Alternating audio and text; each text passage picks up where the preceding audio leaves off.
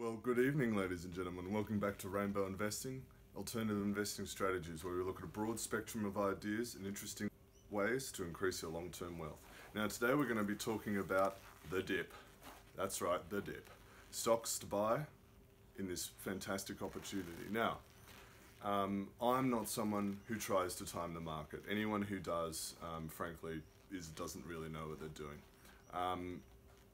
But I can tell you that the events of last week and perhaps this week, we're not sure yet, provide a fantastic opportunity to get into some of those stocks you've been watching. And I'm going to share to you today with some of the stocks I've been watching and I think might be really worth looking at.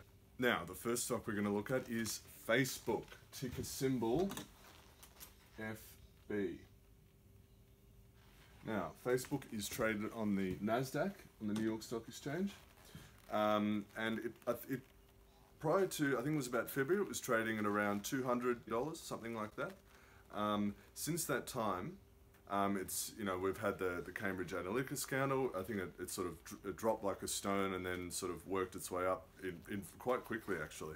But since then, it's sort of been on a downward trend. About 2 weeks ago, Facebook was trading at about $168.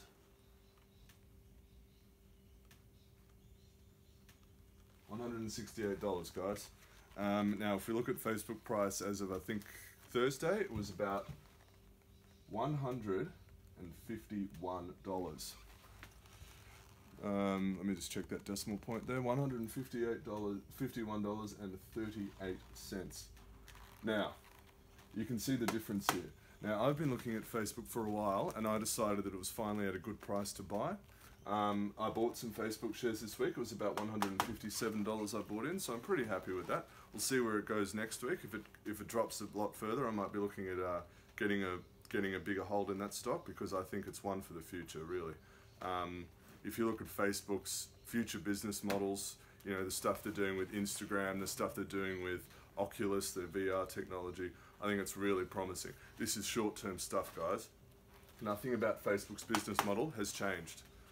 Okay, that's what we're looking at. I'm a long-term investor. I like to buy shares with an outlook over the next 5 years at least, and I think Facebook is a really exciting stock. And I think that this dip has given us a fantastic opportunity to get in there, which I have done, and I think if the price falls any lower, then I might, as I said before, I might be looking at getting into some more. Alright guys, the second stock I want to talk about today is Alibaba, ticker symbol BABA, B-A-B-A. Now, I think this is also a really exciting stock. For those of you who don't know, Alibaba is a Chinese company. A lot of people call them the Amazon of China, but I actually I think their business model is more akin to eBay. But they're getting into so much more other stuff, guys. Alibaba is not just about that online e-commerce model. They are looking at expanding into other Asian countries such as India.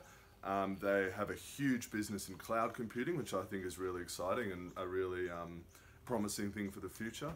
But their stock has been hurt very badly by this whole US-China trade war deal. Since then, their stock price has been on a slow decline. About 2 weeks ago, Alibaba was trading at $166. $166. If we looked at their stock price late last week, it was trading at $138.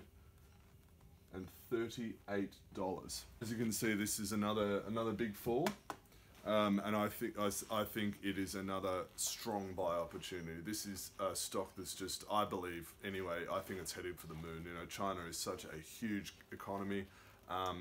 They're going to grow into the future, and Alibaba is in a fantastic position to benefit from that. So another one to watch on the dip. As with Facebook, it might go down even more next week, but that just means that the price that we're getting for it is even better value.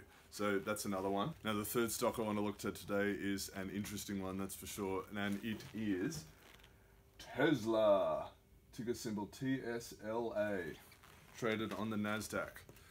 So actually, all three of these stocks are traded on the NASDAQ, so there you go, there's my bias. Now, Tesla is a bit of more of an interesting one. As you guys might have heard, it is an extremely volatile stock, thanks to most part to its wonderful CEO, Mr. Elon Musk. Now this stock has been on a bumpy ride in the last few months, that's for sure. We had the whole going private saga where Elon tweeted that Tesla as a company was going private at $420 a share. And of course, Musk got sued by the SEC for that. So as you can imagine, their stock price has been on a roller coaster. But I still think that this might be a good opportunity to look into some Tesla stock. Now, about 2 weeks ago, Tesla was trading at about $310,